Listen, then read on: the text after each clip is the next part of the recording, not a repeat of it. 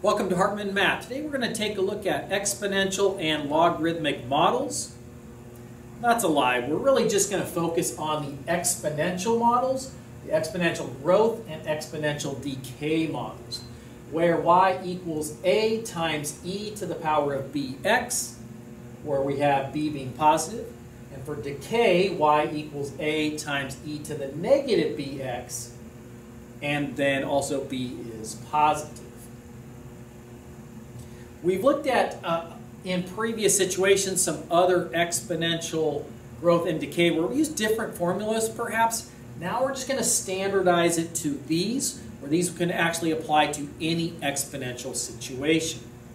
So it's not specialized. Example number 3.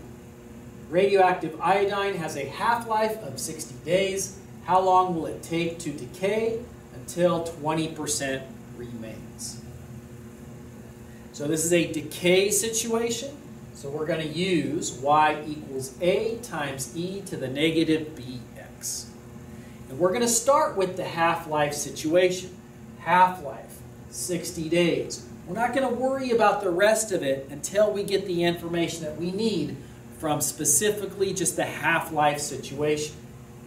So in that case, we are going to start with a, which means that we are going to finish with half of that, or half of a. And the other part that we know is the 60 days, and that is the x.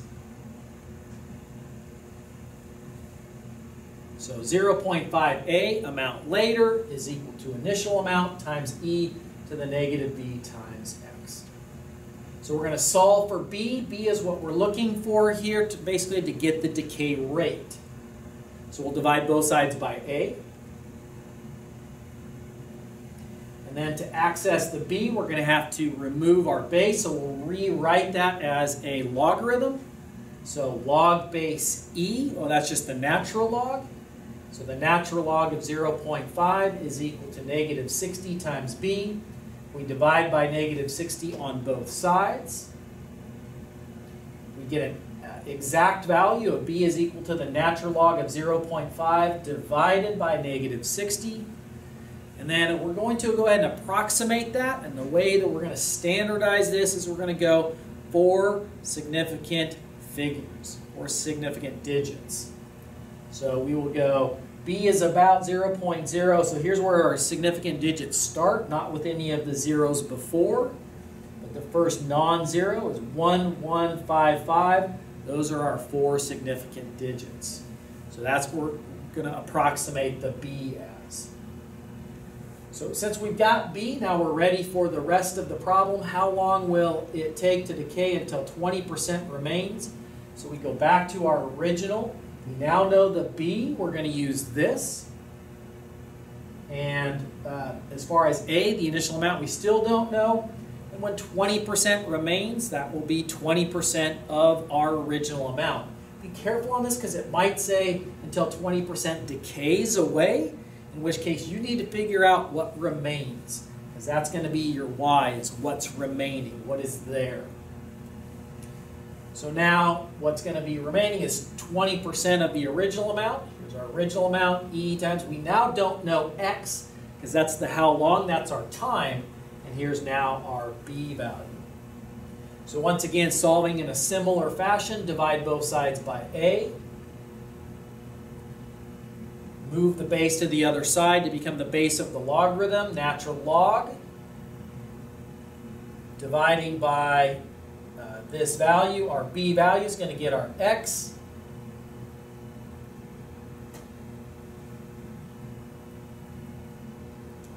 So x would be about 139 days.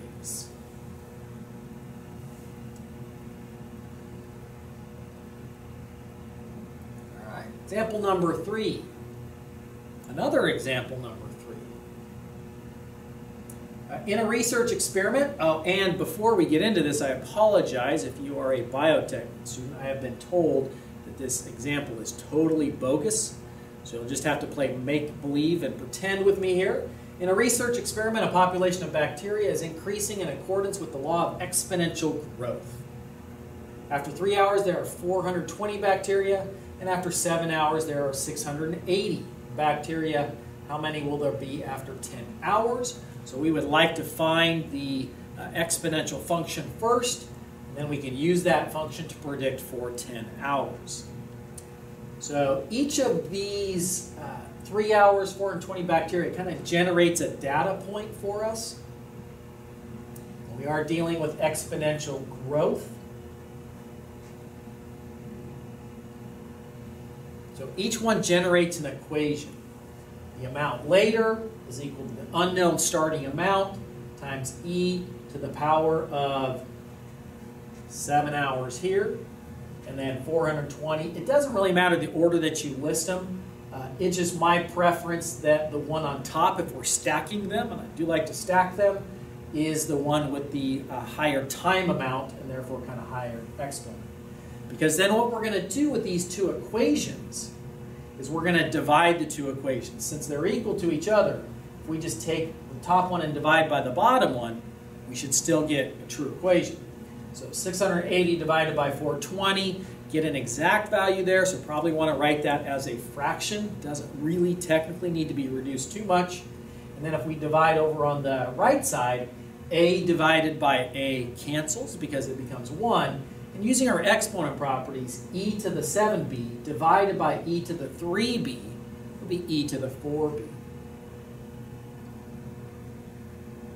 And now we're going to solve for b by rewriting as a logarithm. It's a natural logarithm.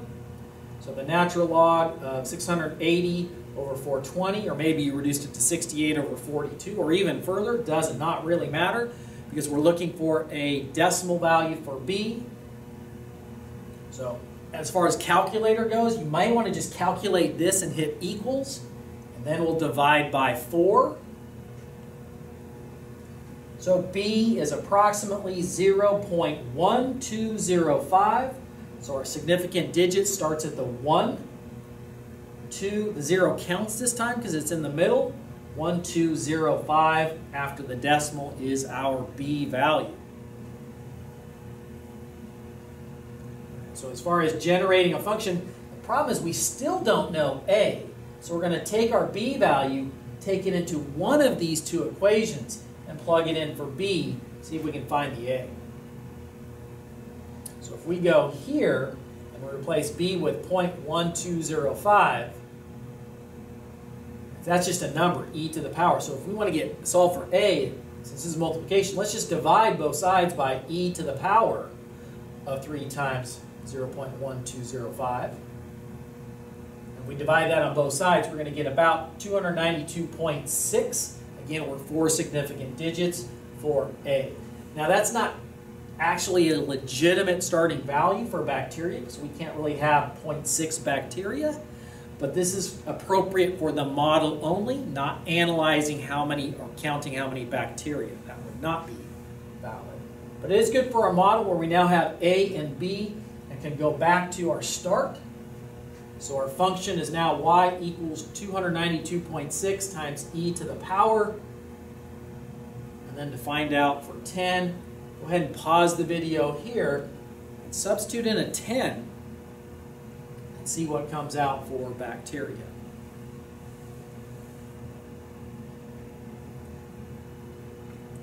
Substituting in a 10 and evaluating, we would get about 976 bacteria. Again, for counting bacteria, you can't have a decimal of bacteria. But looking at the problem and the way it was presented, it's probably more appropriate, since this is to the nearest 10, and this is to the nearest 10, apparently, we may want to do the same thing here and say it's 980 bacteria. Thinking of, they're even under a microscope, they're pretty challenging to count. That's it for today. I'll see you next time.